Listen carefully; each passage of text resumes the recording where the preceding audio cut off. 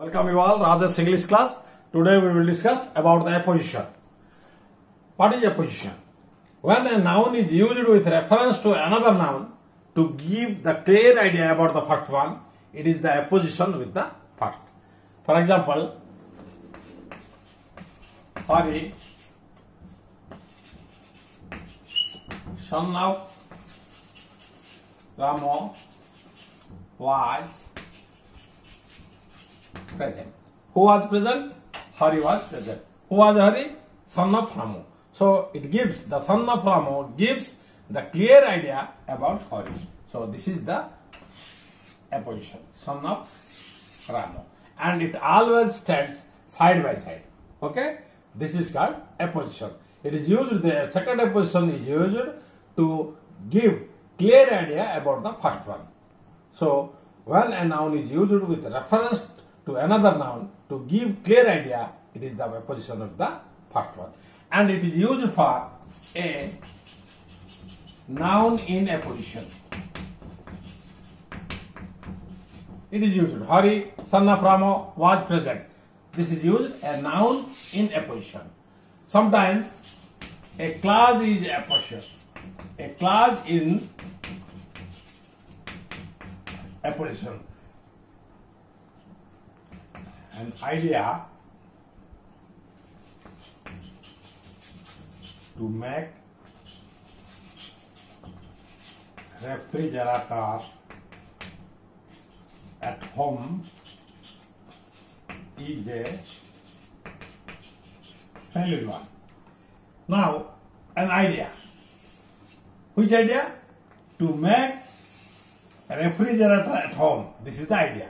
So this is the apposition, second apposition. This is the first apposition. An idea to make a refrigerator at home is a valid one. So this idea, this is a clause in apposition. But here, a noun in apposition. It is used as both noun and clause. Okay? Now we will discuss about the kinds of apposition.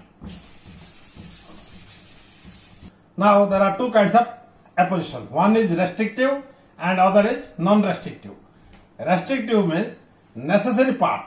The apposition is very much necessary to the first one and it acts or serves as a qualifier. For example,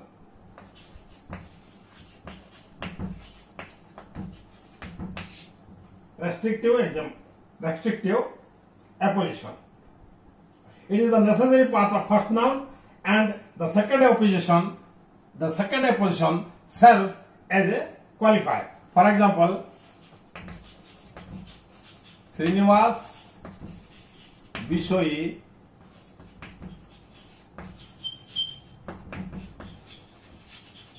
English teacher will come. Who come?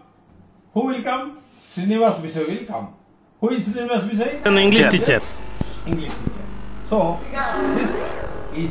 this apposition is necessary for apposition 1 or apposition first, and it is the qualifier of apposition 1. This is called restrictive apposition. Okay. Now we will discuss about the non-restrictive apposition.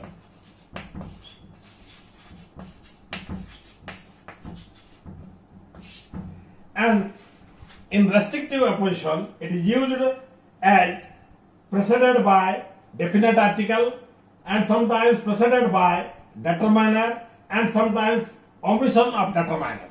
The restrictive one. Now the non-restrictive is or you can say it unrestrictive. The second apposition is marked by comma. Here the second apposition is marked by comma, which is not necessary part of the first apposition. For example, the opening batsman Raman Lamba died several years ago. Here we put comma, the opening batsman, Ramal number.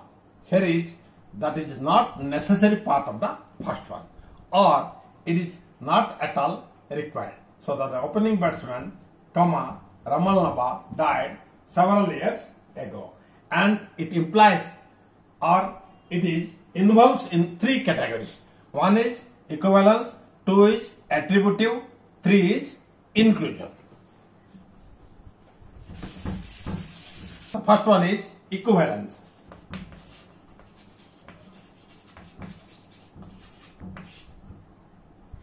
The second attributive is equivalence to the first. The second attributive is equivalence to the first. For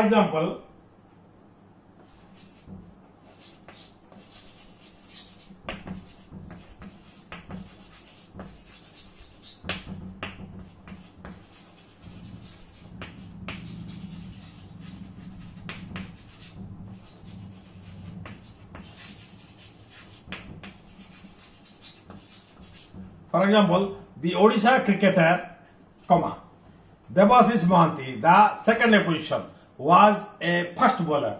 Here, there is an equivalence between the first and second position. The Odisha cricketer, Devashish Mohanty, was a first bowler. This is equivalence. Now, attributive.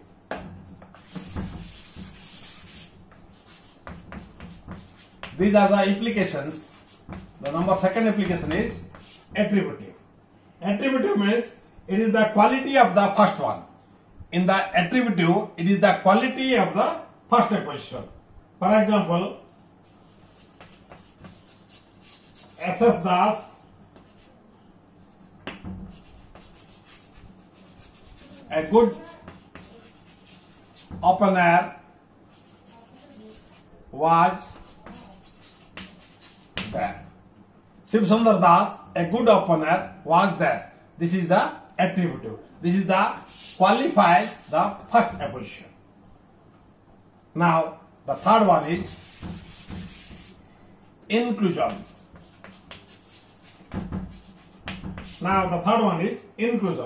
The second position is included in the first. Now, in the third one, the second position is included with the third one. For example, two of the expensive cars in our garage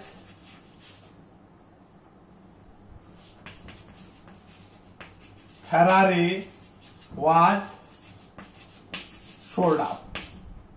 Here, the two of the expensive cars in our garage, Ferrari was included in the first position. So, inclusion is the second position already included in the first one. So, this is the non-restrictive apposition, which implies with equivalence, attributive and inclusion.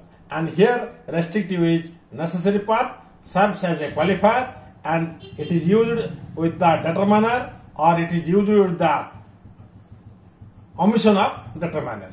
So this is all about our apposition.